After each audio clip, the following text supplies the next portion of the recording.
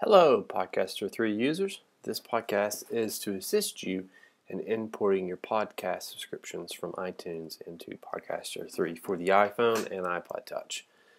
As you can see here, we've got a couple podcasts in our podcast section. Now you want to make sure this is highlighted. You can do that just by clicking.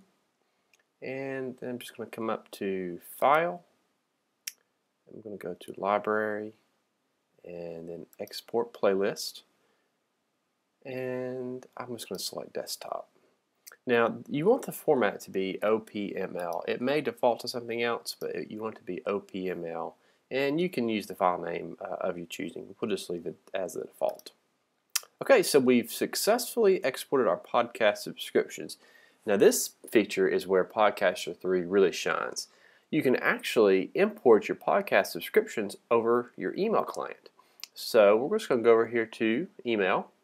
A new message here. Now I'm using Apple Mail, but you could use Gmail or Yahoo Mail or anything you like.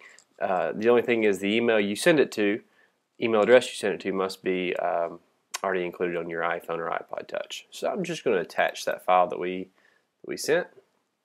I'm just going to email that to myself. Give a subject of podcast, and get the file attached. Then we're just going to press send. Okay, so you can see we're in our iPhone email client, and you just want to open the email message that you received. You can see the attachment has the Podcaster 3 logo, so just go ahead and tap on that and to move on to the next screen. All you need to do here is in the top right, tap on the button that says Open in Podcaster.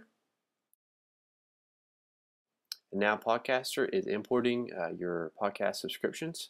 Happy listening.